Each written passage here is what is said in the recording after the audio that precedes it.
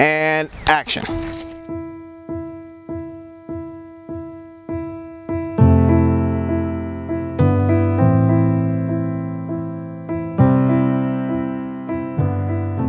Topics to study when you're talking about the Civil War are varied, and there's tons and tons of things we can talk about.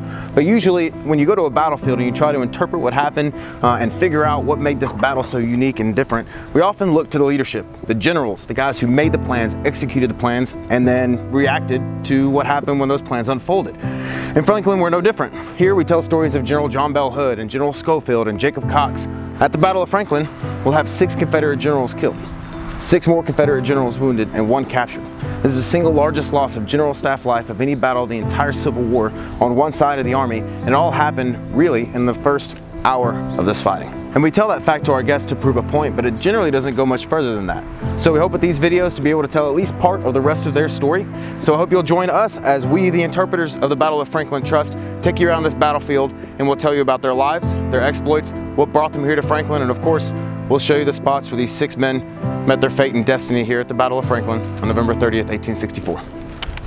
Now, when the Confederate Army launched their attack from Winstead Hill, they started out in these long battle lines that stretched for over 2 miles. But as they approached these lines of defense, right, they got closer, they started to kind of bunch up a little bit. And specifically, this part of the battlefield was being attacked by John Brown's division. General John Brown had 4 brigades. Of those brigades was General Strahl's. So 2 brigades kind of got slid in front as the leading element that was going to make kind of the first wave attack here. And then 2 more brigades were kind of slid in back of them to be that second wave to hit it. So by the time General Strahl's brigade got to these works, they were on that kind of second wave that hit this position. This gravel line marks the exact location of the U.S. line of defense through this section of the property. Now, those 2 brigades that had been snuck out in front to make that first line attack here, when they hit this section of the line, they would actually pierce a giant hole in the middle of it. They bounded over these works into the Carter Yard, and then for the next little bit, we have really some of the worst hand-to-hand fighting of the entire Civil War swirling all around this house and these fields. Now, if you remember, Strahl's brigade was part of that second wave. They're still a little bit to the south trying to catch up. So by the time they reached these works, the Confederate troops who had broken through this position had already been mostly repulsed. They had been fought hand to hand, they'd pushed back, and now they occupy this trench, this ditch. So what previously had been a U.S. position with all the soldiers along this line all firing to the south was now a Confederate position. So these troops had now occupied this space and they're firing to the north, shooting at the U.S. soldiers who were entrenched on that secondary line and really all the troops out in this position. So to put these works into perspective, what we have here is the U.S. trench, right? And I'm in the position of the U.S. soldier facing south. And this morning when they were building these works, we know archaeological evidence suggests that they had dug about 18 to 20 inches deep.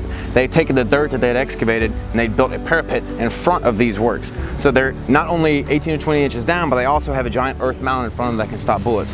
Additionally, on top of these works, they had laid headlogs, wood that was meant to protect them and would leave a little gap for them to shoot through, and that log would protect their head while they were firing through that gap. And as they did so, what this means is that on the other side of this trench, there's now a ditch forming, and we also believe that maybe they had excavated additional dirt. We know that along this section of the line, we have really a very tall wall of dirt on the other side here, so high that they were saying they were having to hoist soldiers up and over the works in some spots. So this is the U.S. line. The Confederate soldiers along that first wave, they hit it here, they pierce through, the U.S. soldiers retreat to the north, the Confederates in hot pursuit.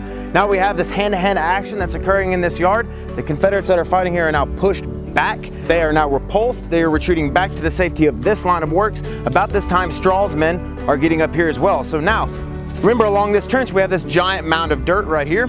This is where the Confederate soldiers are now hunkering down behind this wall of dirt, what we call a ditch. And in this ditch, the Confederate soldiers are reloading and firing to the north the U.S. soldiers that are entrenched now along the secondary line and reforming and regrouping. So to understand the death of General Strahl, that's really the perspective that's going to give you the most understanding of it, right? He's behind these trenches, behind that earthen berm. He's taking cover and he's firing north into really what we call this no man's land, because 50 yards to the north are U.S. troops entrenched along this secondary line of defense. We had 2 parallel lines of defense here. The main line, which has been pierced, and the secondary line just about 50 yards up. Right, so we have this strange no man's land in between. Now, the exact location of where General Strahl was when he was first wounded will never be known exactly, but based on all the accounts that we have, we suspect he's about this part of the line right here where it starts to bend back around. There was one account of Strahl while he was down here reloading rifles for his men, and he actually hoisted up soldiers up onto the works to fire. And there was one soldier who hoisted up, got shot and killed, The second hoisted up, got shot and killed, and the third boy came up to him and said, "Hoist me up, General." And he said, "No, I have helped my last man up onto the works to be shot in my hands." In some of General Strahl's final moments on Earth along this line of defense, he was interacting with a sergeant by the name of Sergeant Cunningham. Now, Sergeant Cunningham would later write that he remembers fighting until this ditch was almost full of dead men. He said that there were so many corpses here that there was no standing room for the living. At one point during the fight, he was looking up and down this line, Sergeant Cunningham was, and he asked General Strahl, he just said, "What do we do?" He said that he can hardly find anyone along this line who can still fight. And General Otho Strahl, his only command was just keep firing, keep firing, keep firing. Now, there's a multitude of reasons why I think this would have been one of the worst parts on the battlefield to be if you were a Confederate soldier that day. One of the most important reasons is something we haven't talked about yet. This line, this U.S. line, extends across Columbia Pike onto the other side of the road and turns to the south. Now, that section of the U.S. line was also broken through. The problem is that across the street, the U.S. troops were able to retake that section of the line, and right here where General Strahl's men were, they never did. So the Confederates occupied this trench, but across the street that line had been retaken, and since it's to the south just a little bit, they're able to turn their rifles and their cannon and shoot at General Strahl's men where they have absolutely no cover. They've turned up, they're fighting what we call enfilade fire along the long axis of these Confederate troops, and they're cutting them to shreds. Now it's at this point and near this exact spot where General Strahl takes his first wound.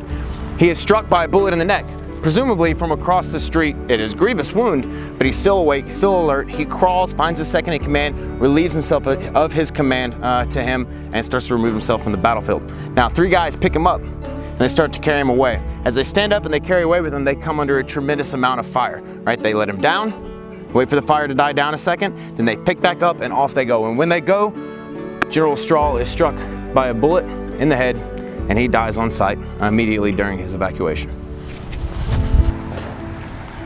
Strahl's body is then carried over to Carnton. If you're familiar with the story of the dead generals being laid out of Carnton, General Strahl was one of them. Shortly thereafter, his body is going to be taken down to Columbia, and he's going to be buried at St. John's. He's going to stay there for some time before eventually he is disinterred and he is moved back to Dyersburg, Tennessee, where he currently rests today. Dyersburg is his adopted home because he's not actually from Tennessee. He's from Ohio. He was born and raised there. After studying for a couple of years at Ohio Wesleyan University, he decides to be the first member of his family to break away from a life of farming, and he moves down to West Tennessee here to study law. Why he chooses to move all the way down here and study law, we don't know for sure. What we do know is that in 1855 he did move here, and in 1858 he was admitted to the bar and started his law practice here in Dyersburg. When Tennessee secedes from the Union, Strahl is now faced with a decision. Does he go back to his native state of Ohio and fight for the U.S., or does he side with the Confederacy? Well, at this point, he's been here for several years. He decides he's all in for the Confederacy.